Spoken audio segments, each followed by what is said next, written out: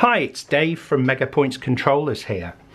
On this video, I'm going to walk you through getting going with your new MiniPanel processor, whether it's a standalone unit or you have the starter kit. The instructions are basically the same, but on this video, I'll be walking through the starter kit so that it all makes sense. First of all, we have the MiniPanel processor itself. The configuration is simple. We have network connectors here, and there's a pair, though you only need to use one. We have the power input here, which is 12 volts regulated, and we don't care about the polarity. And we have 12 connectors here for 12 pairs of LEDs. And we have 12 connectors here for 12 switches or buttons or levers.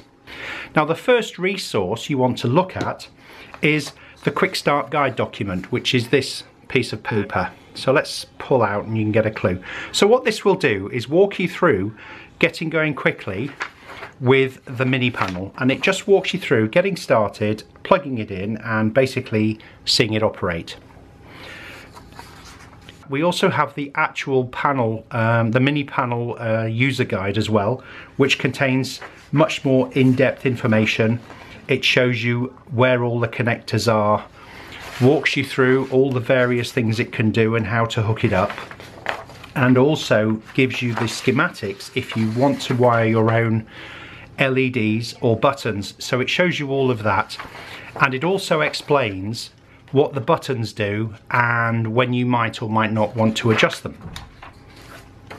So before we dive in, let's look at the MiniPanel starter kit itself.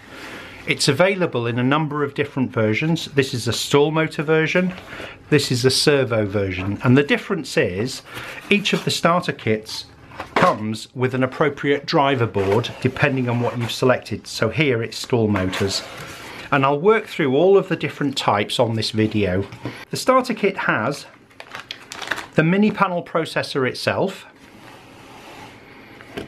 It has, in this case, 2 Kato or stall motor drivers, so you'd use these for Kato point or stall motors such as Tortoise or the Cobalt and so on.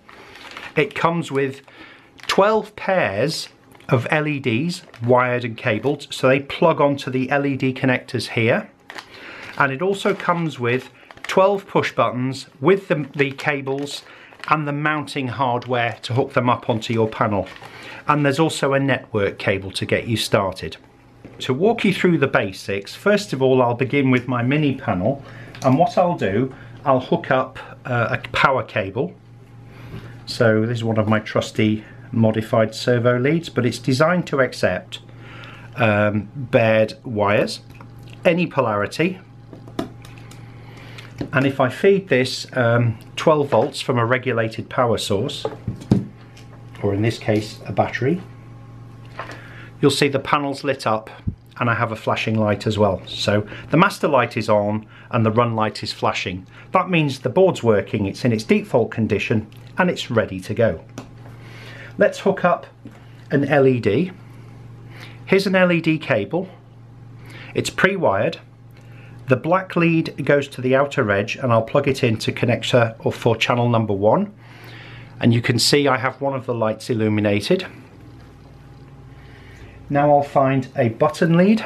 So here's a button lead. It has 2 connectors, black to the outer edge, plugged into channel 1. And I'll take one of our plug and play buttons, and we're good to go. So we're wired up for control. Here's the LED, and when I press the button, you can see the lights flash, effectively indicating when the points move, and it shows you the direction that's been thrown. Let's say you have the Servo Edition starter kit. I'll introduce a Servo Controller here. Let's try and lose the reflection. So what I'm going to do is I'm going to wire up 12 volts power into the Servo Controller.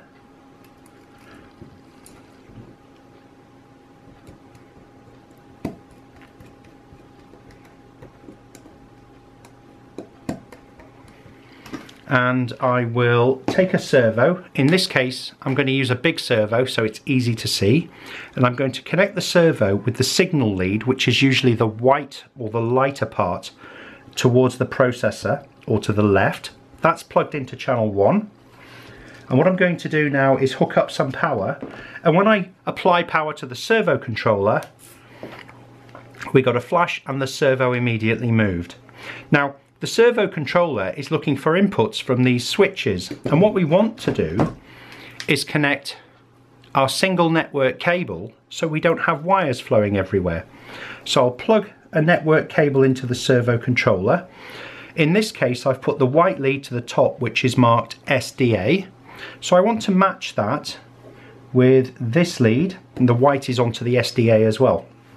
Now what I'm going to do, turn the power off to the servo controller, and there's a button here marked low.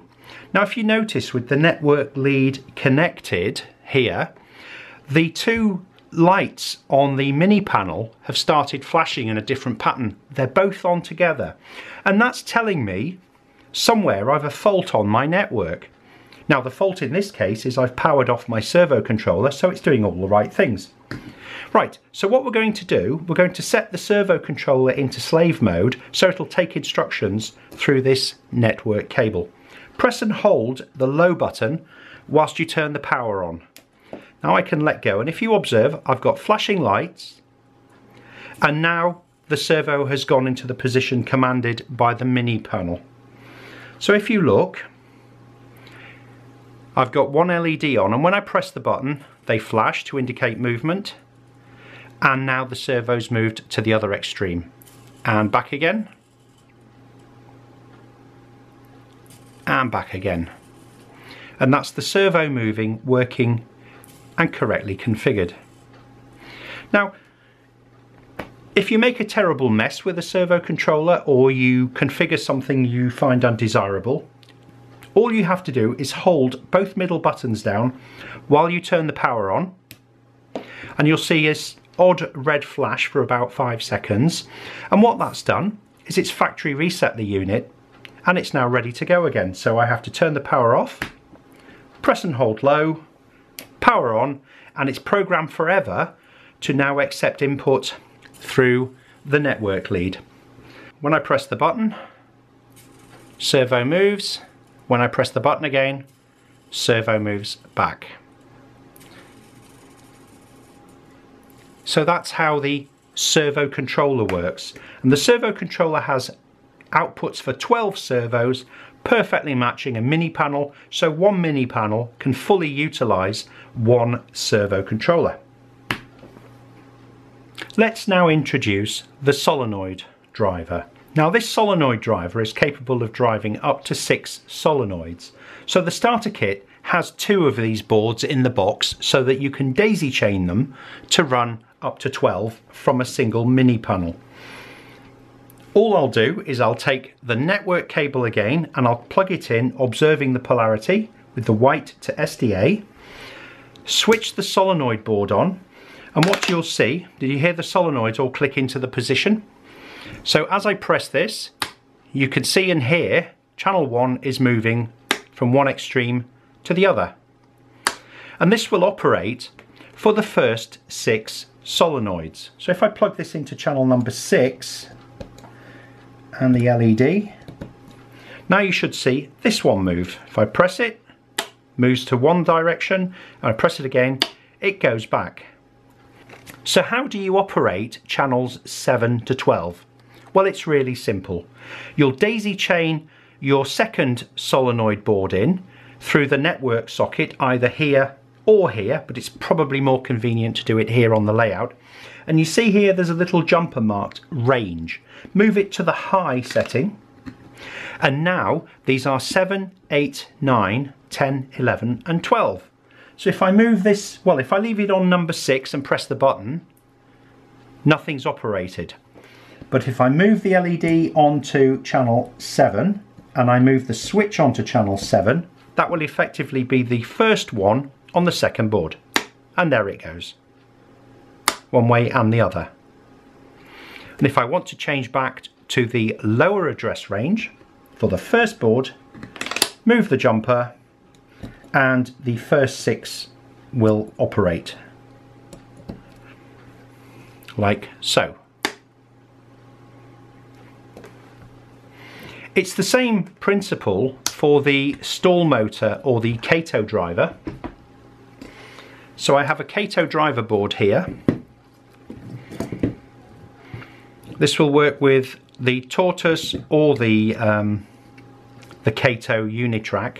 And the way you configure that is there's a jumper here which is either in STL for stall motor mode or KTO for Kato points mode, and you change the mode simply by removing the jumper and plugging it into the appropriate position. It also has a range jumper, and if I put it onto low, this will take on the addresses of the first 6, and if I move it to the high position, it will take on the addresses of the second 6. So what I need to do is attach some power, and then you can see it operate. Now the Tortoise motors and the Kato Unitrack are rated at 12 volts. So this board accepts 12 volts from a regulated power supply. The Solenoid Driver accepts whatever voltage your solenoids are running at, which is typically 16 to 18 volts, AC or DC. So let's energize this board. I've got a flashing light. So I now have power connected to the Tortoise Driver. I'm going to connect the network cable, and because the range jumper is in the low, the first 6 will activate. So if I have this connected to input number 1, if you see the Tortoise here and the LEDs for the MiniPanel, when I press the button you can see it's moving and it's stopped.